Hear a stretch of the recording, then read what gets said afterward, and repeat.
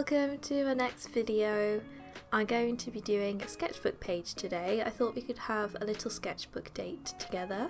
So if you want to draw along, feel free, that would be great. I'm just showing you some new pens I got here, which I did actually forget to use in the video, but oh well, it's alright, I can use them another time. They are very, very good though.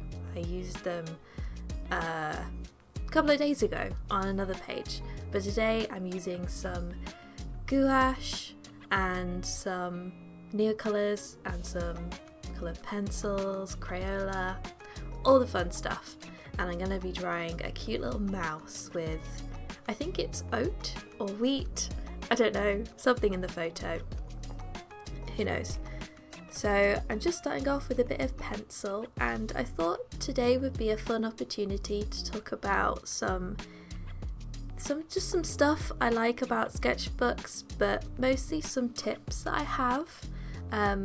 I filled a couple now and it's something I really love doing, and I really learned quite a lot in this sketchbook so far about it being a place that I can just explore and have fun and not worry about it being anything too special, and just having it for me, I suppose, to try new things and draw things that I like. And if I want to make the pages pretty, I can, and if I don't, then I don't. But I thought I'd share some tips that I've learned so far, and hopefully they'll be useful to you as well. So the first one is to start anywhere in the book to decrease the fear of the first page. So sometimes when you get this nice shiny new sketchbook and it's pristine and gorgeous and you kind of think, oh god, what if I destroy it? Just start somewhere like halfway. There's pages in this sketchbook that I've like ripped out and drawn on. You can always stick them back in as well if you decide to, there's no problem with that. But if you start a little bit further in, hopefully that'll help you a little bit and make you feel like there's less pressure of getting it right immediately because it's hidden halfway in. And if you're worried about it then not being in order and you want to see your progress, you can also just date it at the bottom if you like, or anywhere on the page, and then you can still keep track. Or you can just do one in the middle, or you can start at the end of the sketchbook if you want. Whatever suits you. I think I started a couple pages in for this one, and that really helped me, and then went back and did the first page at some point. But I personally find that can be really useful. And my second tip is to leave things unfinished so you can go back to them or just move on from them. If something's not working out, that's what's good about a sketchbook. If it's not working out, just move on. You know, you can leave it there. You can rip it out if you want. Do whatever you want with a sketchbook. I'd encourage maybe not to, because you might find that you can work over the top of it. You can stick another piece of paper on top of it if you really hate it. But don't make yourself feel uncomfortable. If you don't want it in there, then it's your sketchbook. But I'd encourage you to leave things unfinished if you want to. If you're tired and you don't want to do any more of it, just leave it. You don't have to finish it, or you can come back to it later, or you can come back to it in 10 pages time. I've already got, I think I'm about halfway through this sketchbook. I've already got 2 pages that I haven't finished. One of them's some line drawing of a shop, I think, and I haven't coloured it in because I just don't want to, and I feel so uninspired with it, so I'm just going to leave it. Another one is a background for a collage, and I probably will finish that one, but I've just not had the motivation to do so it's there waiting for me, and that's okay. And I think sometimes this can take the pressure off a little bit, because sometimes we get demotivated, sometimes we don't want to draw what we thought we might have wanted to draw, and that's okay. So just leave it. Start on the next page if you're inspired to draw something else. No one's gonna tell you off or anything, just do what you want. And then my third tip is to draw things that you actually like. Of course, it's good to practice things that you might not like, but for me, my sketchbook is a place of joy, so I want that to reflect stuff. And like the things I maybe don't like to draw, I have in another sketchbook. I currently have 3 on the go, 4 if you count my university sketchbook. But this is my explore sketchbook, and this is my happy place. This is where I relax. This is where I just draw things for fun without any pressure. I then have a book that's full of studies, and that's where I put observational drawings and drawing things that I want to learn and get a bit better at, things that I maybe don't like, things that go for the mega study list that I told you about in my first video. I think it was my first one. No, my second one. And then I have a third sketchbook which is just full of sketches, thumbnails, scribbles, all that kind of stuff. It's my traditional messy one. So you can do this if you want. Your sketchbook can be whatever the hell you want it to be. Like, don't listen to anyone who says, no, your sketchbook has to be really messy and rip all the pages up. If that's good for you, obviously do that. That's still wonderful. I have a place for that as well. But your sketchbook can also be beautiful and pristine if you'd like it to be. Don't let anyone tell you that it can't be.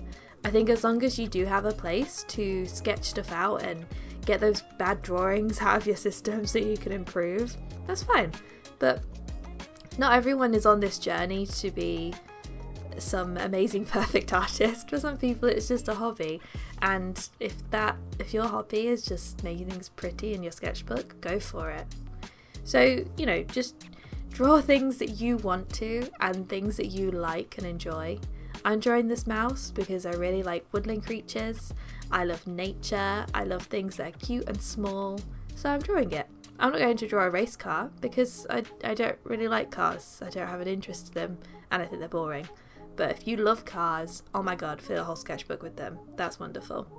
But if you're constantly drawing things that you don't like just for the sake of trying to improve, you won't, because mentally you're going to be reluctant to draw them.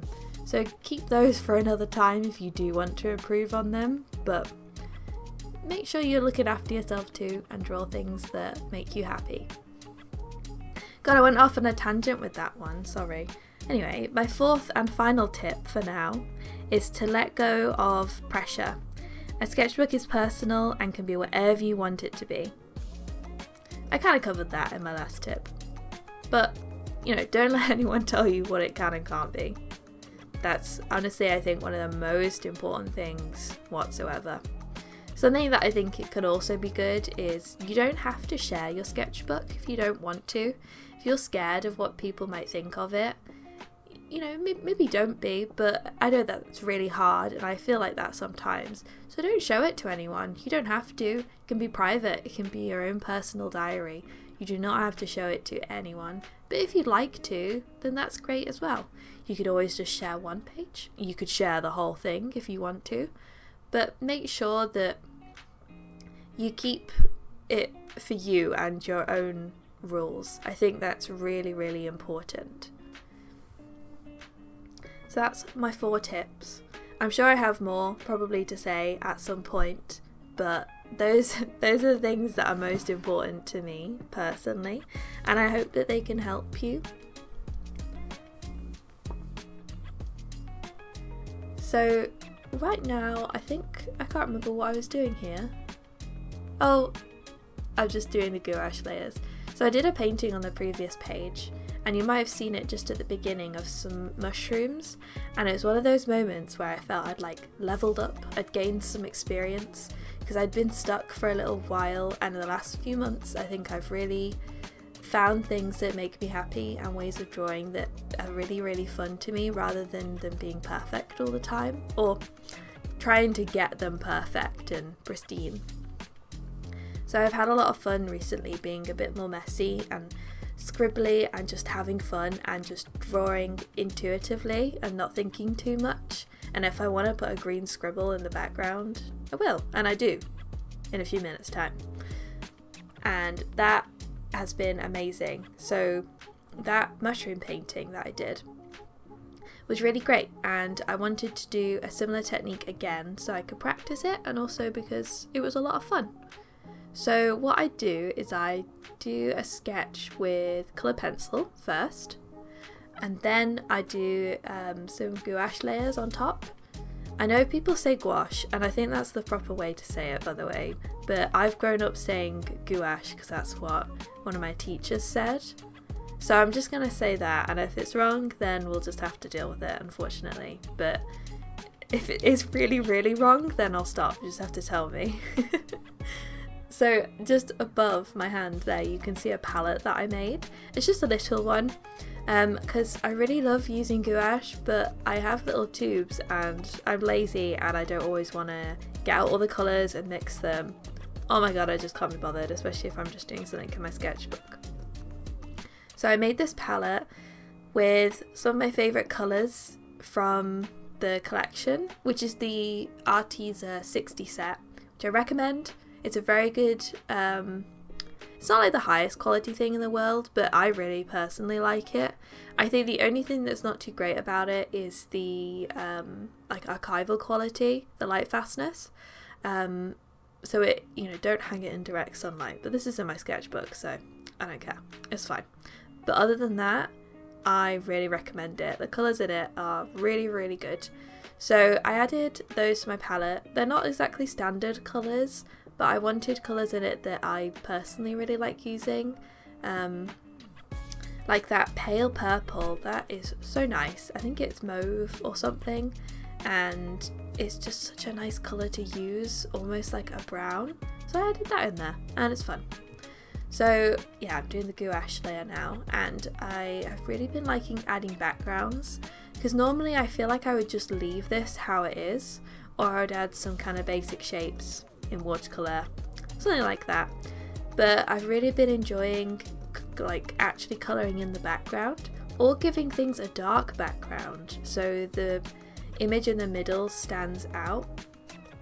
I'm going to sound pretentious now, but something I've really been focusing on lately, especially with some of my university work, is mood and emotion of the piece, which sounds a bit silly, but it does help. I'm thinking more about how things make me feel when I make them, rather than just making them for the sake of it.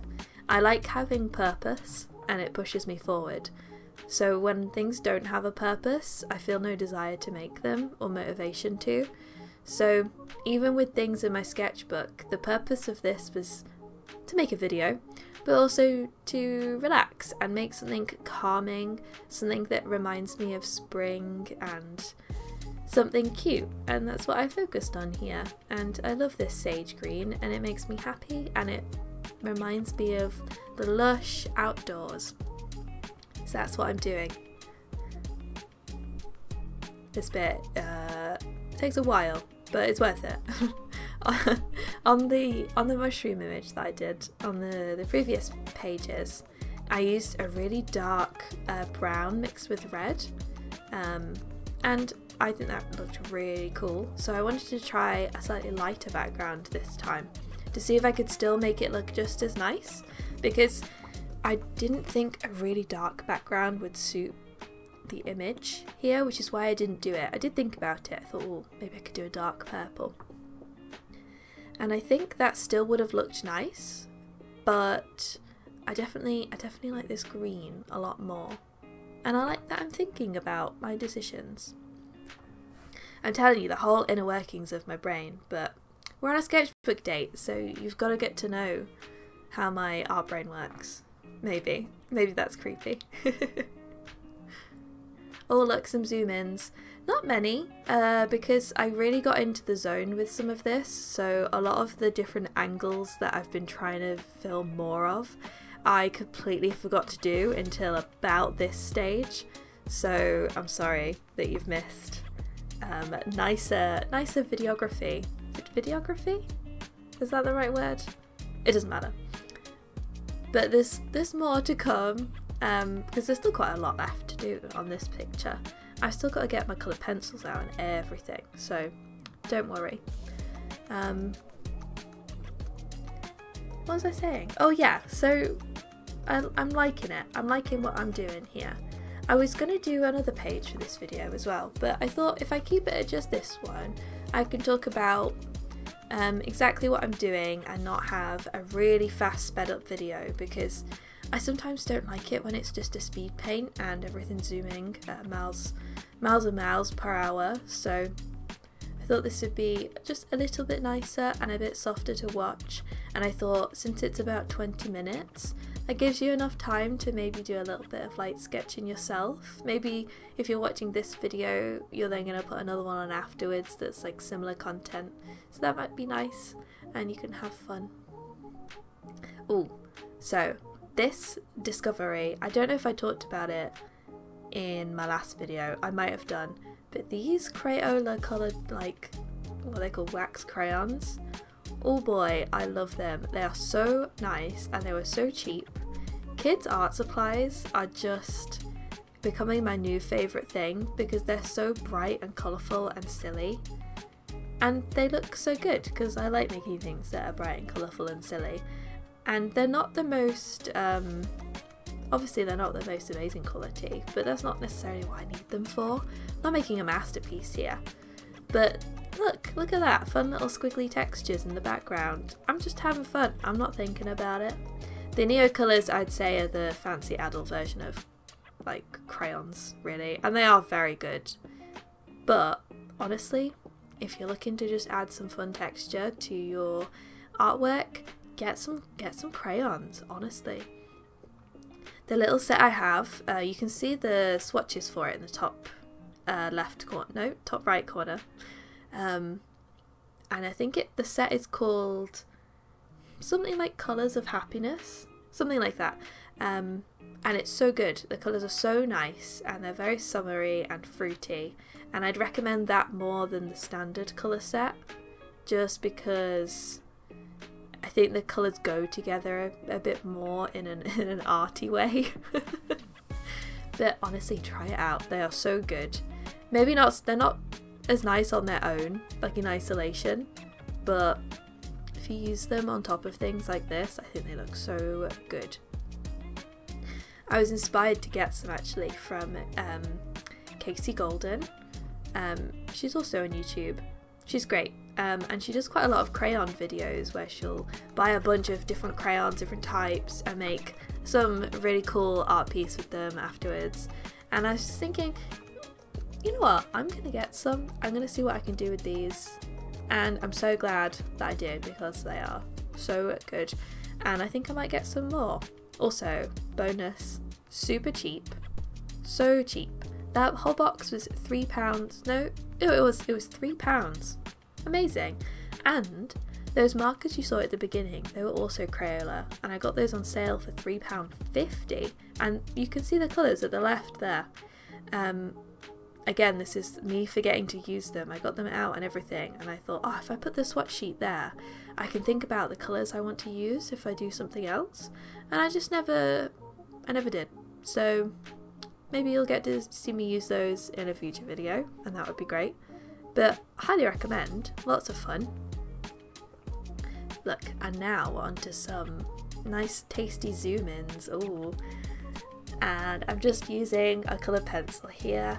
I think it's the colour Red Violet, I want to say. That sounds right. I'm enjoying using colour pencils for line work. I just like how soft it looks. I've really gone off using pen at the minute. I'm sure I'll come back to it, I always do. But yeah, just using this burgundy coloured pencil, really enjoying it. So nice, recommend. Oh look, and you can see all that crayon texture. See, they're so good. They're so nice. I was going to originally do this with different coloured line work, but I'm not liking that as much. I really like doing that for digital artwork, but not so much with traditional stuff. I think this works quite well because it stands out, but also because the red violet is already present on the image already in little amounts with that dark purple that I used and the bits of red. So I think it works really well.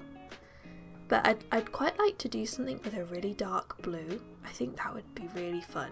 Maybe like a forest. Ooh. Yeah, I'm getting inspired. Look at his tiny little face. He just wants to eat some oats. Do you think maybe he's got some porridge on the go at home? and he's out of oats, so he's picking up more. Anyway, I think that I'm almost finished with this, so I hope you enjoyed it. I really did, and I hope you got some lovely artwork done at the same time, and if you didn't and you just sat here listening to me ramble on, I hope it wasn't boring to listen to. And I'd love to know if you wanted more sketchbook dates, but also what other kind of videos you'd like to see from me. I'd love to make more, and sometimes I feel a bit stuck and I'm not too sure what to make. So if there's anything in particular you want to see, or if you have any questions, maybe we can do some kind of Q&A situation. That would also be great. But I really hope you enjoyed it. Oh, look at this. Oh, lovely pink. Very nice. Anyway, I'll be leaving you with some nice zoom ins of the sketchbook page so you can see it in its full spring glory, and I hope you have a wonderful rest of your day, and I will see you in my next video. Goodbye!